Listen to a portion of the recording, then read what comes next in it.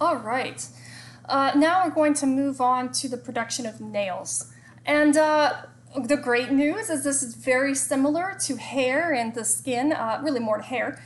Here you have the thin skin that's coming up to the nail bed here, and it is going to invaginate inwards here, and it is going to make a nail matrix, and this is called the dorsal nail matrix here, and as it wraps around and continues on the other side of the growing nail, it's called the ventral nail matrix, and then it's going to extend outward, so the part of the epidermis that is directly inferior to or deep to the nail itself, here we have that nail bed.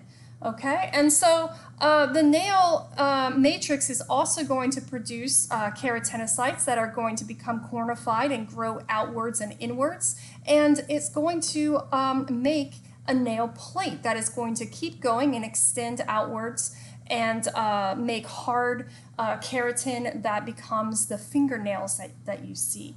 And then here what you see, that cuticle that wraps around and sort of overlaps a little bit of that nail plate. The anatomic name for that is the eponychium. And so these are just some anatomic terms that help you get oriented to the histology presentation of the nail. Other things you can see here, you can see the dermis underneath here with these cute little blood vessels with red blood cells in them. I just think it's really cool. So you can see how vascularized the underlying dermis is, which you can see through nails, and you can see the vascularity beneath.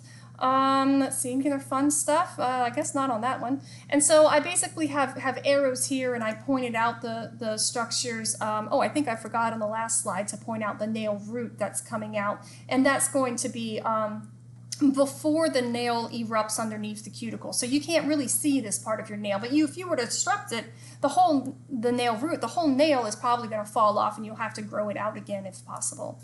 And then the eponychium, the cuticle you can see here, the nail bed, nail plates. And so that's it. Nails are pretty simple, but they're very vital, and it's certainly annoying when you lose one.